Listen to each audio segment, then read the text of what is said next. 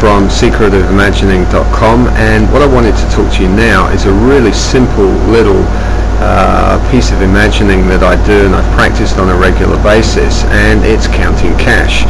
And I've brought some cash along with me here to give a demonstration. Now this is Indonesian rupiah and there's a handful of it. So the idea is that you take one or more of these notes. We'll just take one to start with, and you take the denomination of whatever country you live in, or whatever cash, whatever currency you desire to receive, and you study the note. So you study the front of the note, and you study the back of the note, and you study it in detail until you can close your eyes and you can see it in your mind. So then you open your eyes again and you study the note, and you see what's on the note, the faces on it, the way the numbers are, and you study the other side of the note and close your eyes and you picture it in your mind.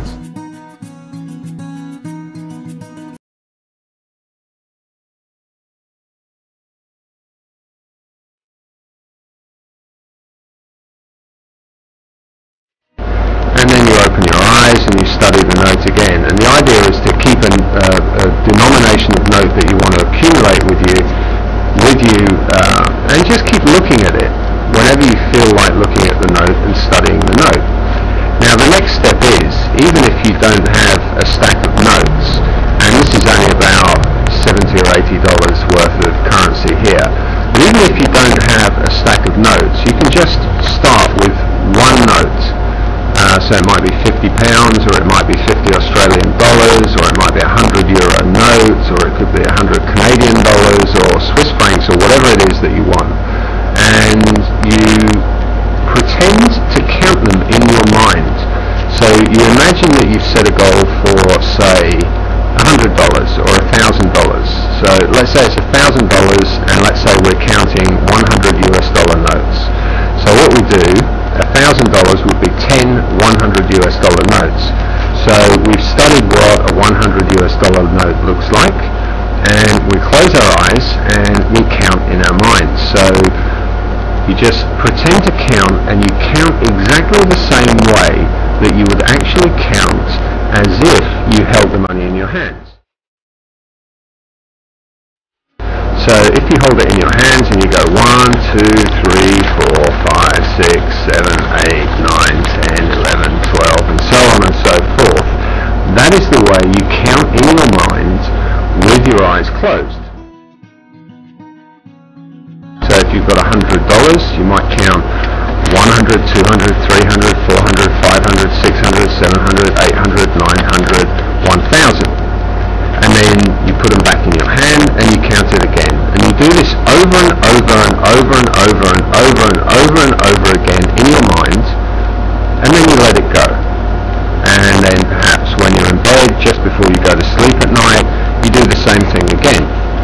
And then perhaps the next morning when you wake up, or perhaps on the train on the way to work, or perhaps when you've got 5 minutes at work, you do the same thing again. And you just keep counting the money, and then at some point you'll get the intuition to just let it go.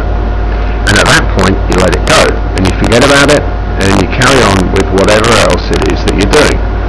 Now, somewhere along the line, you've shown your unconscious mind what it is that you want to do in physical reality. So you've counted money in your mind, and you want to experience that in your physical reality.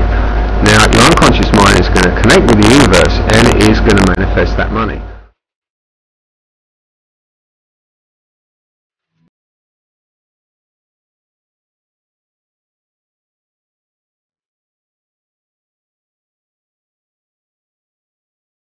And this has happened to me time and time and time again. The most I've accumulated in one go was $5,000, or it was 50 million rupiah. Now, it might come to you as a loan. That actually came to me as a loan, which helped me start a business, which helped me get more money. I think it was about $30,000 or $40,000 over time.